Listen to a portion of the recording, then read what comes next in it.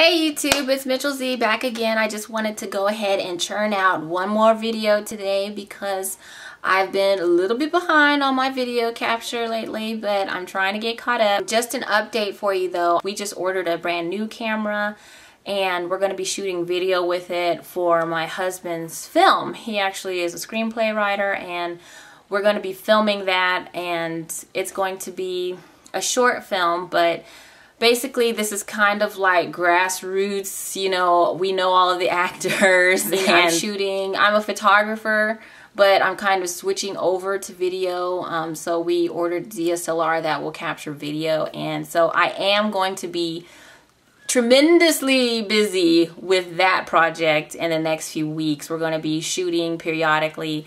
We're going to be editing. And so it's going to be a lot of work, technical work, and I'm one of those technical brain nerd type people. So I'm kind of in charge of all the lighting and all the technical aspects and everything. So it's going to be a large project. So I wanted to go ahead and film some videos today. So you're going to notice I'm in the same outfit as, you know, the previous video. Earlier this year, I think it was in January, I did a haul where I went and picked up a whole bunch of Aphogee products. And what I wanted to do today is talk to you about how that whole experiment went. Because what I did is I did it for 6 weeks. And what I did is I would, one wash day, which is usually a Friday or a Saturday for me, I shampooed. And then I used a series of Aphogee products all in a row. And then I styled my hair. And then the following week, I would have my wash day on Friday or Saturday. And then that particular week, after shampooing my hair with whatever shampoo that I chose, I would go ahead and follow that up with a moisturizing, deep conditioning treatment. And then I was just alternating. So I did 3 weeks of the Aphogee products and then 3 weeks where I just did my hair, you know, like I normally would. And so after that, I thought it was going to sort of like fortify my hair, strengthen my hair. I was just trying to see if the Aphogee products were better at doing that than just your regular homemade protein treatment. You can use eggs, avocado, yogurt, things like that for protein.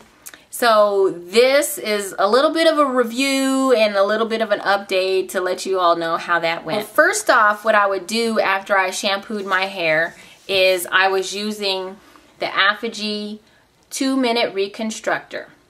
So this is sort of like a creamy type conditioner protein treatment. It is considered a light protein treatment. It says 2 minute, but I usually will leave it on for like 15 to 20 minutes with the cap. I have used it with heat before, and then sometimes I do, sometimes I don't. It really doesn't matter. I think it works, you know, either way. So I was using this. Once I rinsed my hair out, I was using the Aphogee Pro Vitamin Leave-In Conditioner. And this is like a watery consistency, so I had to put it into a spray bottle and I would spritz all of my hair with it.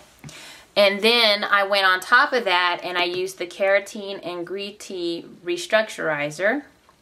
So you can see after 3 uses, I actually didn't use very much of this product at all. Now after the 2-Minute Reconstructor, sometimes what I'll do is I'll go ahead and rinse that completely out in the shower, and then I'll use Tresemme Naturals, the moisturizing conditioner after that. Because it is a protein, it's going to make your hair have like a little bit of a stiff feel, and I kind of wanted to, you know, give a little bit more slip to my curls, so the Tresemme is the bomb for that. And then rinse that out and then get out of the shower, do the leave-ins. So my thing about using the Aphogee system is that the 2-Minute Reconstructor did a really good job on my hair, and my curls responded to that by, you know, being curlier and tighter. And I would go to use these leave-ins, and that's where I ran into trouble. So what was happening is I would use this, and then I would use this right on top of it, and it felt like this one was making my hair feel stiff. Now, I do remember having that reaction before when I used to use this when I was transitioning from relaxed to naturals. I do remember that reaction to my hair when I use this. So what I would do is I would use a leave-in right over top of that. So that was happening again. So I used this It's the Split-In Protector by Herbal Essences in the Touchably Smooth line, and this is basically long-term relationship leave-in, but in a different bottle with a different name, but it's pretty much the same product. So I noticed that after I sprayed those two leave-ins all over my hair and I used that on top of it, I would apply that in sections. So I had like 2 sections up here, 2 sections back here, and I would apply the creamy leave-in. That gave me back a lot more softness. So then from there, I could twist my hair up, do a braid out or whatever. Because sometimes when I take a section, you know, I want to like brush it out with a dim end brush or something like that. I kind of didn't like the fact that that was kind of the only way that I could use the 2 products, is if I used something creamy over top in order to get my hair soft again. I didn't really like the stiff feeling that it had on my hair. I used the Aphogee leave-in and the Aphogee green tea restructurizer. So when I did that, my hair, the flat iron job that I did, it was as straight as it normally is, but the feeling that it left behind was just like, it really felt kind of dry to the touch. It felt, and I always, you know, deep condition. So I pretty much did my regular routine. But I don't know, I still just had that stiff feeling in my hair. So I really didn't like that about it. I don't know. So you can see I haven't really used it since, because what I did after that time when I flat ironed my hair and it felt really dry from using the Aphogee stuff, I clarified my hair. I used this. I deep conditioned using a moisturizing deep conditioning treatment with the Tresemme Naturals. I rinsed that out, and then I went ahead and did like a creamy leave-in, like the Paul Mitchell leave-in that I like to use. And I used the Tresemme Heat Tamer Spray for my heat protectant, and my results were awesome. It was the lightweight, really flowy, you know, it was like a completely different result from when I used the other 2 products. Now, when I went back to curly, I clarified my hair again.